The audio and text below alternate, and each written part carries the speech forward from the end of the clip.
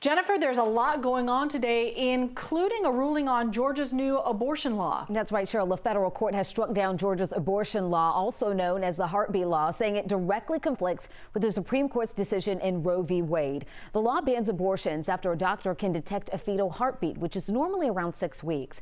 Shortly after Governor Kemp signed the bill into law, the ACLU filed a lawsuit.